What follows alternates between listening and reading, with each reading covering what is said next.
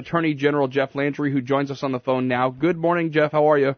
Good morning. So you have a lot going on. Obviously, Yeah. we initially when we booked the interview, I wanted to talk about the kind of stalled budget and the back and forth that's kind of been going on with the governor's office. But we have in our news today a lawsuit filed on behalf of several states about the overtime law that is set to take effect. It's a kind of an edict down from the Obama administration to take effect in December, which basically aims to make more people eligible for overtime pay. Well, Louisiana is one of, like I said, several states involved in a lawsuit aiming to stop this.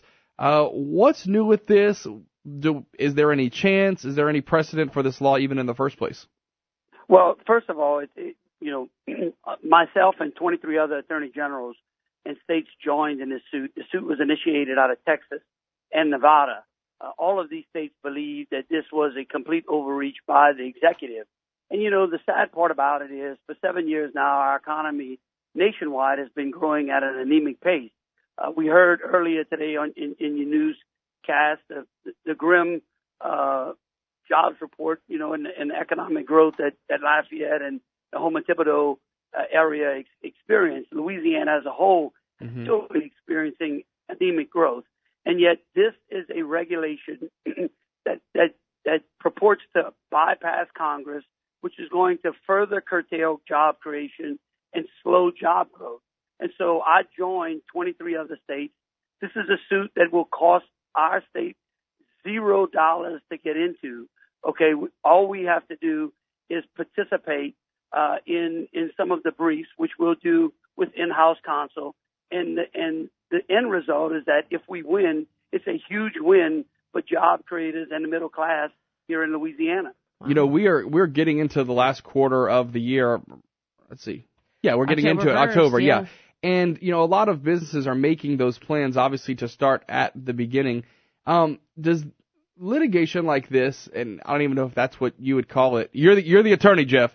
But does this hold up that? I mean, should business owners still plan for it to take effect, or would this kind of ongoing back and forth stall it at least for a little while in taking effect?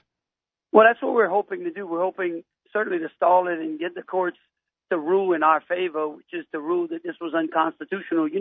We took a chance. I, along with I think 17 other states, joined in opposing the president's Clean Power Plan. And ended up with a stay by the U.S. Supreme Court right prior to Scalia's death. Mm-hmm. That was a huge victory for us. It was a huge victory for consumers of electricity in Louisiana. All the consumers out there are slated to have a huge electrical increase if we have to implement this particular bogus plan. And so at that time, a lot of people said the same questions you had. Do we have a chance? Is this worth it? Absolutely, it's worth it. Because what we're seeing is the federal government continuing to pile regulation on top of regulation that stifles our economy. Every day we hear about poor economic growth. Every day people are losing their jobs and people can't make it.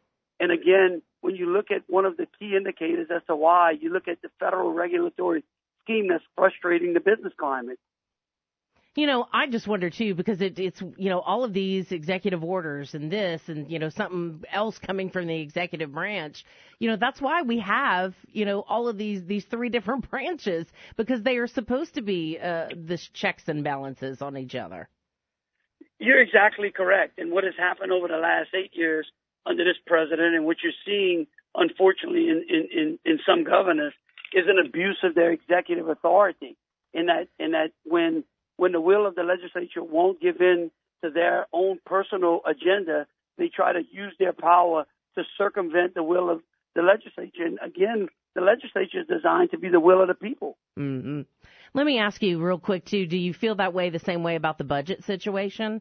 You need the money that you've asked for, but yet you can't even get it to committee to be heard. Shouldn't they at least let the reins off enough so you can get your stuff to committee so then the legislators in that committee can decide whether or not it should go forward? Well, absolutely. Bernie, it's a foreshadow of what I predicted would happen, several months ago when I argued for control of my own budget. And it wasn't just for me.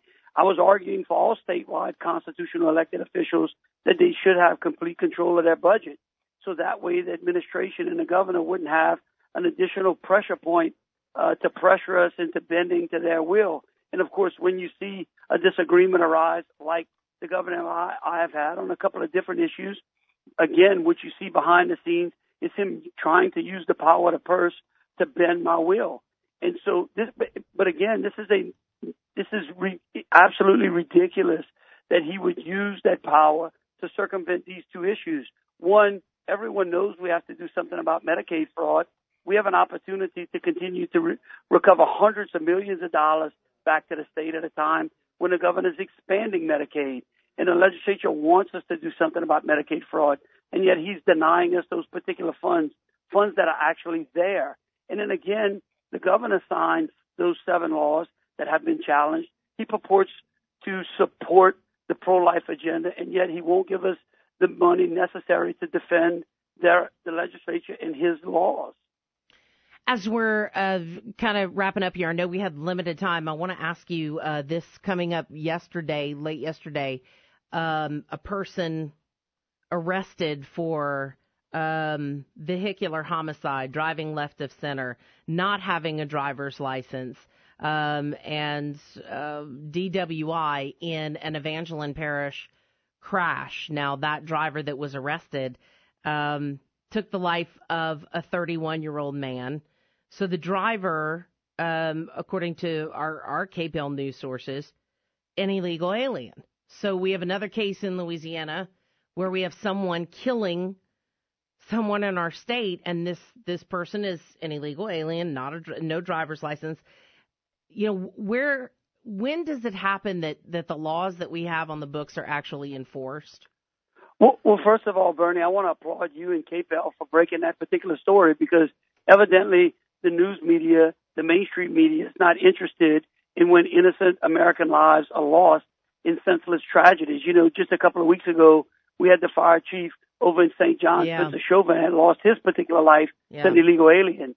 And again, we have another case right here close to Acadiana where a purported illegal alien has taken the life of another person. You know, that's something that's very near and dear to me, is that our immigration laws are important. And the problem is that when we allow illegal immigrants to continue to roam around our state unfettered and unchecked, then guess what? We have lost control of our legal system.